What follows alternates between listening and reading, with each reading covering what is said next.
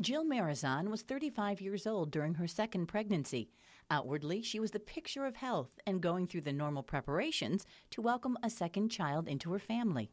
With just days before that baby boy was due, she discovered the lump on her breast. A biopsy revealed a scary diagnosis. After the biopsy that I received the news that it was positive for breast cancer, and it was triple negative breast cancer, which is a very aggressive type of breast cancer. Equally aggressive were the steps to begin treating Jyl. I had my C-section actually on a Sunday. I had a lumpectomy actually the next day on Monday. So we just wanted to get the cancer out. I was very aggressive in that I just wanted it out. And then the following Monday, we were at the James meeting with Dr. Macrae. Knowing the type of cancer she was facing, Jyl wasn't sure what she was going to hear. I'll never forget the first meeting with her. And then she sat down and she really mapped out for us that I do have curable cancer and that she was going to be able to cure me. I think when you get the news of I have cancer, the first thing you think of is I'm going to die. And she was very confident, and the confidence that I needed at that time to say, I can cure you, we will cure you here at the James. There's no routine breast cancer because breast cancer is not just one disease. It's a spectrum of diseases. Because of that, the biology of each cancer is different. Some grow slower, some grow more fast. Some are more sensitive to chemotherapy, and some respond just by taking an anti-hormonal agent. So from those different subtypes, each one is treated in a very different way. So when I see a patient in the clinic, we talk about what type of breast cancer she has, the prognosis that it means, and that the specific treatment that's tailored to her individual type of cancer. Jyl was facing a long road, 20 weeks of chemotherapy, an intense regimen that took its toll. I tell people I felt like I was sick all the time. Like the day before you get a really bad cold and you're just really weak and really tired and you just don't feel like yourself. That's how I felt for 20 weeks. The hair loss was my biggest thing. I had a hard time with it. I think had the same haircut for 20 years.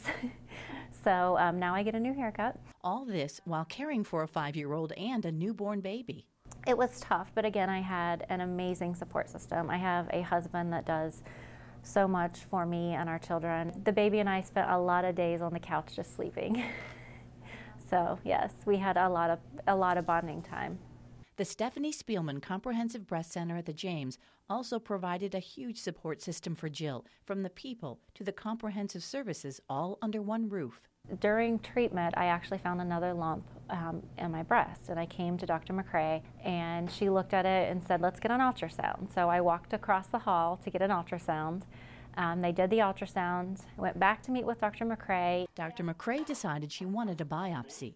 So again, I went back across the hall, down the floor, and they were able to do a biopsy. All of that happened in one afternoon under one building. So it was amazing, and they were able to get the results to me within a couple days, which it was negative, so that was very good. They really treat you like you are their only patient. I felt like I was the only one she was treating, the only one the nurse was treating. After 20 weeks of chemotherapy, Jyl still had a decision to make. There are two ways that I could go. I could go radiation, or I could do surgery, which is a double mastectomy.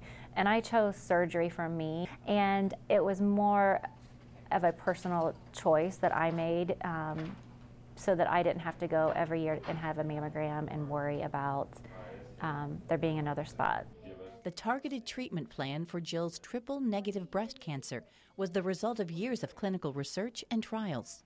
Here at the Stephanie Spielman Breast Center, we have over 30 clinical trials for women with breast cancer in all stages of disease. So that's in women who have very small tumors, all the way to patients who have much more aggressive disease, really giving patients a broad spectrum of options. Triple-negative breast cancer is one of the subtypes of breast cancer that we've been discussing. It happens to be a little bit more of an aggressive subtype. And here at the James, we're specializing really from a research perspective to learn more about the disease from the genes or the RNA involved. But more specifically, we have a couple clinical trials available that we're leading here at the James, where we're giving targeted agents to these patients. And what does that mean?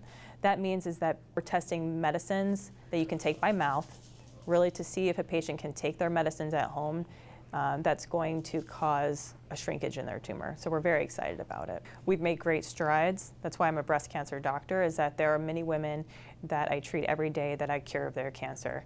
But there's still a subpopulation of women who have very advanced disease, meaning it's spread from the breast to other organs, that we still just can't cure. And we're not smart enough yet, and that's why we're doing the clinical trials to help figure out what's going to treat these women so that they can live longer, happier, healthier lives.